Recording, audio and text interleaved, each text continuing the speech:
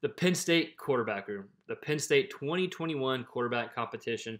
A lot of different things going on, not just from the competition standpoint, but from are we going to have more depth standpoint? Do we have enough scholarship players? Some that's been talked about in the media before, and I'll link some of those articles below if you're interested. And James Franklin has commented on it and saying, or at least expressing that they could go after someone in the transfer portal, which would not be surprised. However, I think it's safe to say that it is Sean Clifford's job to lose, right? I think that's fair with what he's done in the past. And I know last year, I mean, definitely it was not his best year and was not something that he's probably happy about, and neither are Penn State fans, right? They're not happy about the season in general, but I think what Sean Clifford showed at the end of the season and what he showed was that he does have tool sets, and with new OC Mike Yurcich coming in, I think Yurcich is going to be able to put Clifford in situations to succeed, which we're going to watch this film here in a second, right? So we got Sean Clifford and two younger guys who are participating in spring ball as it's going on right now. And what I think is going to happen is after spring ball, is over for teams, I think we're going to see another influx of quarterbacks going to the transfer portal, like we saw an influx of quarterbacks before spring ball, like during the new year of January or so. I think we're going to see that again after spring ball, because quarterbacks are going to see they're going to see what's written on the wall. They're going to say, okay, I'm not getting reps, I'm going to throw my name in. So I think it's possible we see Penn State pick a guy up from the transfer portal, whether that is to come in and compete for a starting job, just to bring in for a reinforcement sake for depth, whatever it may be. I would not be surprised, and not to mention the fact they've lost two quarterbacks to the transfer portal this year, right? So with all that said, let's dive into Sean Clifford here very shortly, but let's talk about why I think he can be good with Mike Yurcich, right? Look at Yurcich's, that's kind of a mouthful to say, but look at his track record. Oklahoma State OC from 2013 to 2018, passing game coordinator and quarterback coach 2019, OC 2020 at Texas, and I think I'm right to say he was the passing game coach at Ohio State in 2019. So he's coached several NFL guys, right? Several guys from Oklahoma State that went to the NFL.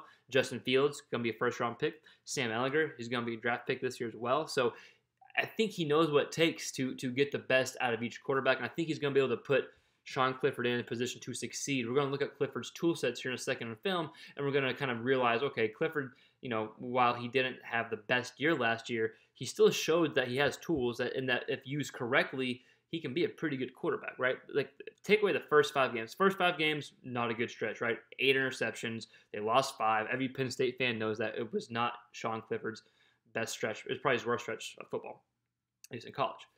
The last 4 games, he's had 7 total touchdowns, only 1 interception. Another thing that he did well was he didn't take as many sacks as he did the first 5 games, right?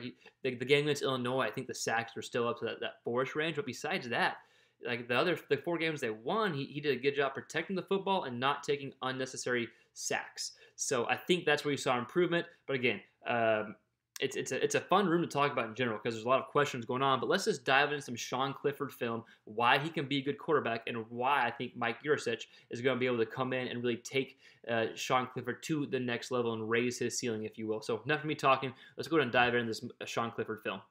So this clip is a good example of Clifford's ability to throw the ball on the run and what his legs can do to help open up the run and help him just get comfortable, right? You're going to see it's actually a decent pocket. He probably doesn't have to leave the pocket to make this throw. However, he's comfortable using his legs. He's comfortable outside the pocket, so he chooses to do so here and throws a good ball. But it's just a good example of his tool set to throw the ball on the run and to use his legs to open up the passing game. And this is something that I think Penn State will probably implement a lot more, even though it wasn't designed like this. I think there'll be some creativity and some creative schemes that will design more plays to get Clifford out in the run and outside the pocket, throwing the ball just with the new OC, the new system, and the quarterbacks that the new OC has worked with in the past, right? So, again, you can argue he needs to stay in the pocket here, but ends up being a good completion, good downfield play, so I like what he does here, and he's comfortable doing this, right? So this is something that they're going to continue to build on. Let's go ahead and watch the play, watch the end zone angle and the behind the center angle. Watch him just take off. This receiver is wide open, right? You could have argued he could have made that play from the pocket, but again, was comfortable outside the run. You see his ability to throw outside on the run. We're going to be able to watch it here one more time. Again, Michigan only brings 3. There's not a lot of pressure, so Michigan drops back in zone, and that inside slot receiver is wide open due to that zone scheme. Let's watch Clifford here. Watch, doesn't need to get out, but he does. Eyes downfield, good ball on the run, something that's very good in his tool set. So here's another example that's truly demonstrating Clifford's threat, running the ball and showing his athleticism. I think he's probably, everyone knows that he's a good mobile quarterback, but I think he's just more athletic than people even give him credit for. And you're going to see his burst of acceleration, how quickly he can get to top speed is pretty impressive.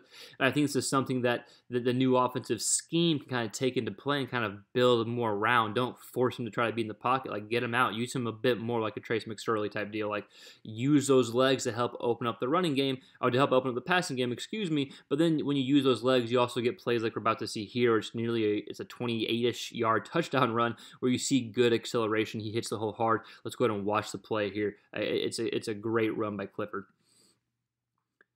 Takes a step. Watch him hit the hole right through there, and watch him accelerate. Good move there. Then he's able to beat the DBs to the end zone.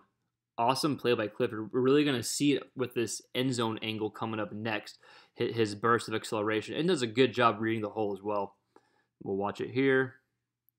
Stops. So he sees he's going through that hole. He gets up there very quickly, right? He's able to evade a tackler here, and another tackler coming up here, dodges one, and then is able to hightail it to the end zone. Watch his acceleration right here as we play it. Accelerates up, makes a guy miss, and is able to beat the DBs to the end zone. Good job, Sean Clifford.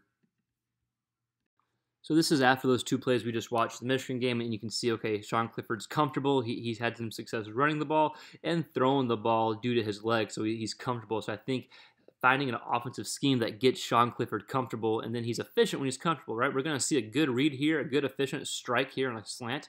But I think it's just because he's comfortable and he's able to use his ability that he has. And so I think with that offensive scheme coming in, they can use him on the run game a little bit more often, maybe early in the game, get some easy completions, which sounds basic, but sometimes gets forgotten about when you get in the heat of a game.